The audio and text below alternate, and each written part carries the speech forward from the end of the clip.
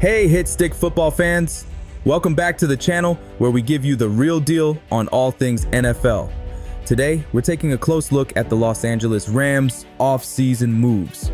With Stafford working through some nagging hamstring issues and the team adjusting to life without Aaron Donald, the Rams have a lot to figure out. Are they rebuilding the right way, or is this just the beginning of a long, tough road?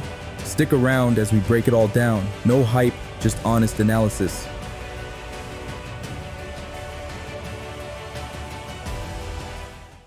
Alright, let's break down what the Rams have done to avoid completely falling apart this season. First up, they've added Jonah Jackson, a solid offensive guard who's supposed to be the glue holding together an O-line that desperately needs to keep Stafford off the injury report. Given Stafford's recent hamstring issues, the pressure is on Jackson and the rest of the line to keep their QB upright.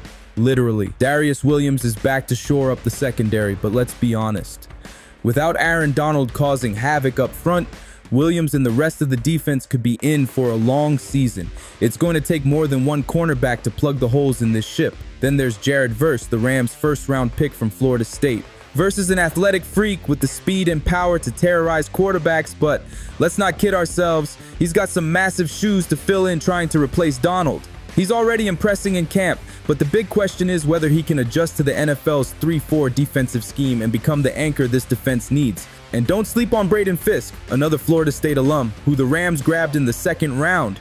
Fisk is versatile and could see significant playing time as the Rams try to fill the gaping hole left by Donald's retirement. Now let's talk about what's been lost. Starting with the biggest name of them all, Aaron Donald. The legend has hung up his cleats, and with him goes the Rams' best chance of intimidating anyone on the defensive front. How do you replace a guy who redefined the defensive tackle position?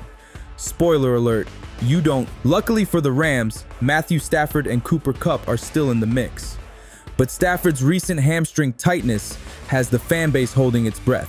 With his injury history, this hamstring issue is a red flag that could derail the season before it even starts. The Rams are treating it cautiously, but you can bet every defensive coordinator in the league is already licking their chops at the thought of Stafford limping through the season. So, what's the Rams' grand strategy? It looks like they're banking on Jonah Jackson to solidify the O-line and give Stafford some breathing room. If that hamstring doesn't sideline him first, Darius Williams is supposed to be the stabilizing force in the secondary, but without Donald creating pressure, it's like trying to plug a dam with a band-aid. Jared Verse is being thrust into a starring role, and while he has the talent to shine, it's asking a lot of a rookie to step into Donald's shoes. Braden Fisk adds depth and versatility, but again, we're talking about rookies who will be learning on the fly. The Rams are betting big on youth and potential, which could either pay off in a big way or blow up spectacularly. Now, let's see what the experts are saying. And spoiler alert, it's not all rainbows and sunshine. Pro Football Focus likes the potential in Jared Verse, highlighting his speed and power. But they're also pointing out that Stafford's hamstring issue could be the real story of the season.